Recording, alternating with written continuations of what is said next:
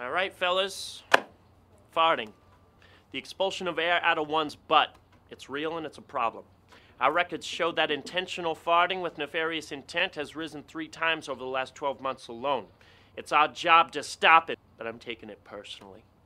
Yesterday, my son was walking home from school. Another kid spread his butt cheeks apart with his hands and placed them up against my son's forehead, trumpeted a foul cloud of poop air all over my kid's face. This happened right in front of a Long John Silver's. No one inside could finish their fish sticks.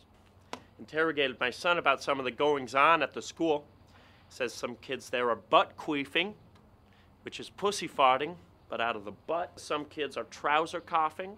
They're anal screaming, which is screaming out of one's anus. Kids are rectal breathing, rectal circular breathing, where one breathes out continuously through their rectum, but continuously takes in air through their urethra. There's a gang at his school called the Vienna Butt Choir. These kids have chopped their balls off so they could fart at a higher pitch. I don't get it. Kids are anal whistling, where you put these 2 fingers, yeah?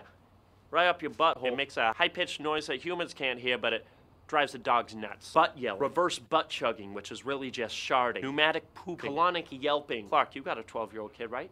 You should check on it. Air logs. Air turds. Air bud 2.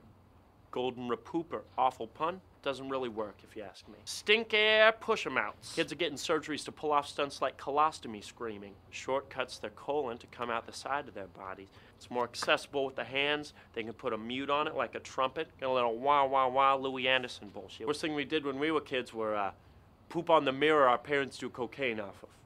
They're putting pens up their butt, trying to fart. Builds up the colon muscles to fart against some resistance. Poop's just falling out of these kids. You have no more control. The muscles are too blown out and stretched and relaxed. It's bad enough I'm walking down the street, I gotta deal with dog poop. Now I gotta deal with kid poop. It's the smell. It's the smell that it's the noise. Because, I mean, it smells like poop. It's poop air, but the noise. It's the noise.